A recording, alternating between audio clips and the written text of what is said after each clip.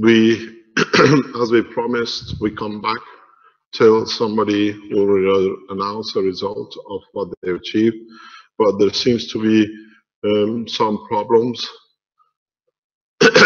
with some people understanding of the winding of the copper springs. I had to think a lot in how you lot are getting it all the other way around and wrong way around. And this morning we discussed it with our guys who understand these things, and then we spoke with the factory that understand these things, and it's a very easy solution to it. And I've asked Vince, and hopefully when I start explaining it, everything else how to do the winding on the blueprint will be withdrawn, and this will become the replacement for it. That from now on, everybody knows when we talk about the winding, doesn't matter what terminology you use, we call it the winding of the coil for the power units, for gravitational magnetic unit. We started from now that they can record it and take it out. If you take a normal hand drill, this is the easiest way to do it. When you have a hand drill, you hold the drill in your hand, facing the direction where you want to put your attachment to it. On a normal hand drill, you have a forward and a backward. What it means, when you want to drill a hole, you press forward, you push in.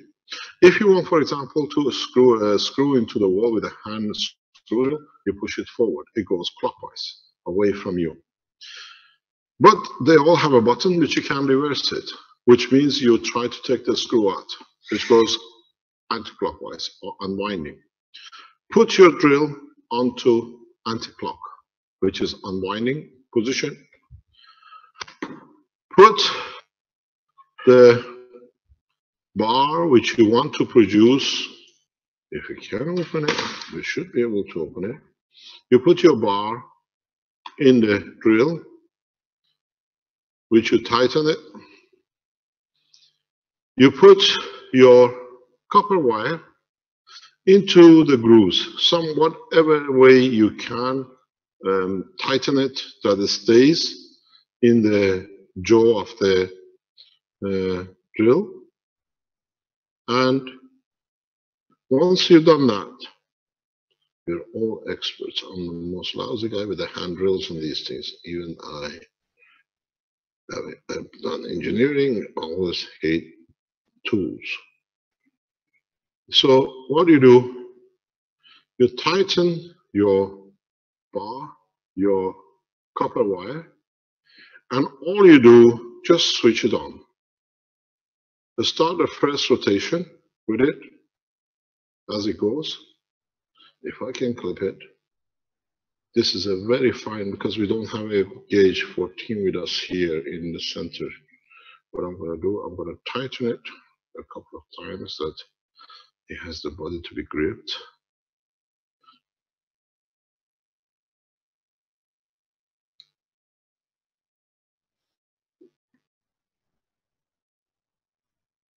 All you do, you turn the machine on and let it run away from you.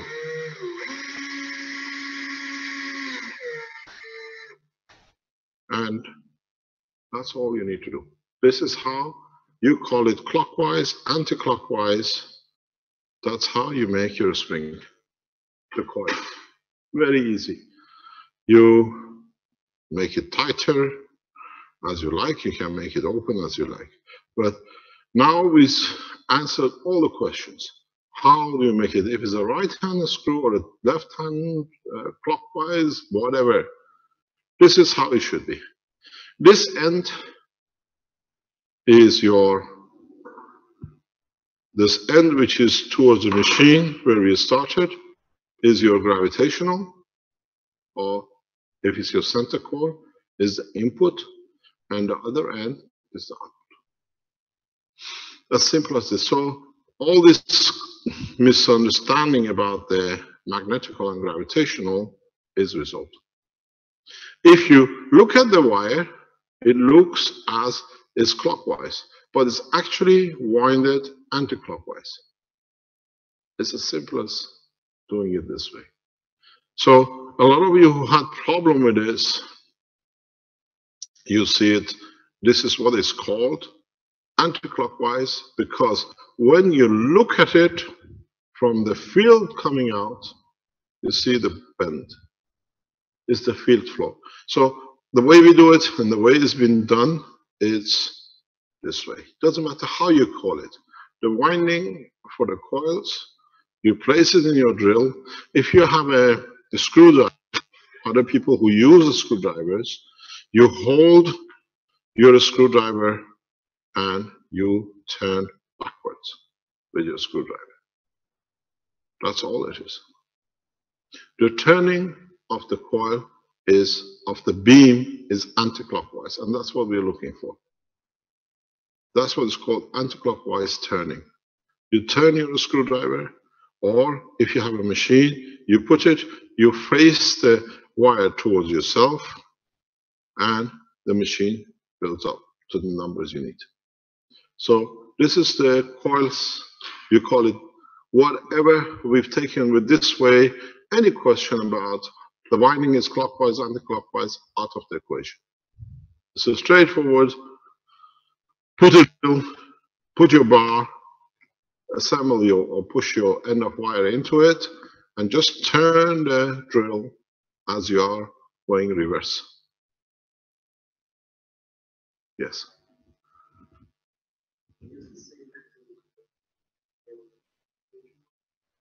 Yes.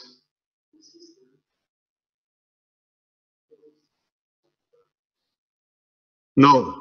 You have to understand the difference. There are two separate conditions. One is making the coil, and one is connecting the coil. There are two different sections. Yeah? The way you do the making of the coil has nothing to do with the way you connect them. So when you make two coils, one magnetical, one gravitational, your magnetical and gravitational both go through the same condition. You put one inside the other. When you connect it, when you make your loop, then you go by the principle of what you have, what you call your gravitational loop, and what you have in your magnetical loop. Yeah? So you connect because you have, this is one set. Then you have a bigger set which sits outside. We have the gravitational, and then you have a magnetical.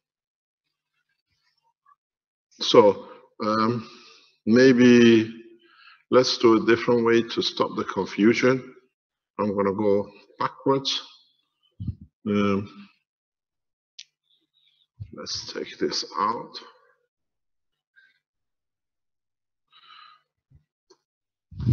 Let's take this out altogether.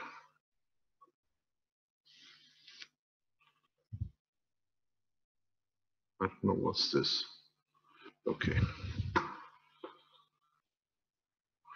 If you take this out, and we call this the inner ring gravitational magnetical, and then we call this one the outer ring magnetical. I take purple, and this is the gravitational, sorry, the magnetical of the outer ring. So if we call it 1, 2, 3, and 4. What do you do? Because don't forget with your magnetical, you have a slight difference in the coil, and that is you have turned this magnetical once inside itself only by a copper line. Yeah? And then you've done the same. You have turn this with, I choose another color, yellow. You have turned this inside itself by a second line. Yeah? This doesn't matter.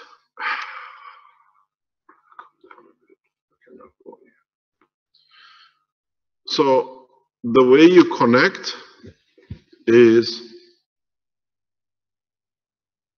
the gravitational here of the inner ring because it is inner clockwise. You go to the gravitational ring of this one. You connect here. So you go from two gravitational, the inner gravitational to the outside gravitational. Oh, sorry, yeah, you're right. No, it's correct. Don't tell me the outside, I'm right. Because this is, yeah, you're right, sorry. You connect, we put the yellow back on, the green,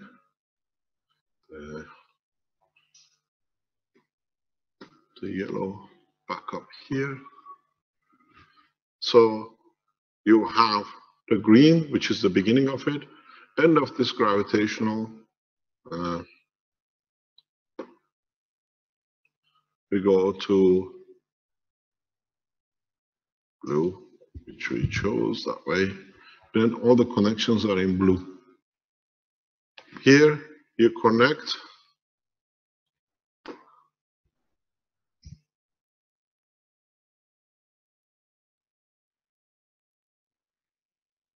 your gravitational end of this, and then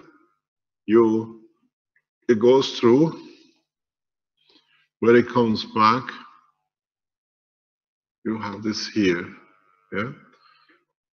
When it comes back, you go from gravitational end to the magnetical of this end.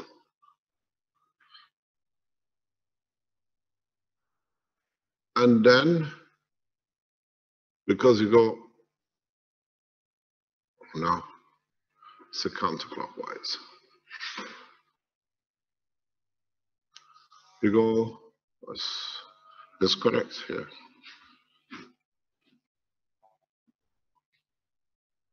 You go from there to here, and then you go from this here to here, and then you have your two ends. This end goes to your unit as magnetical, and you have this end of the red here, which is your negative gravitation. You connect your grid or the other tray to this point, the power goes around, it goes to the gravitational beginning of the other coil, it goes clockwise, it comes out, you connect it back to the inner center magnetical, anticlockwise, and then you connect it to the outside and you take your power from it. Don't forget, this is something some of you we repeat because we are process of explaining to make everything easier. When you make these coils, this is what is being said. Some of you might have heard, some of you might not. A lot of you know. We came with this with the situation with Sandor using a very tough copper. is before you nano coat, once you make your coils, this is what we're doing in the factory now, you heat up your copper wire ends, these ends. You heat them up just to below melting, that they soften. You bend them, you make all your connections with the wiring, and then you nano coat. You've seen Richard doing it. A lot of people have a problem. We had this problem in the factory as well, where these are hard wires to work with. But once you anneal them, it's known as annealing, which is you heating to soften up.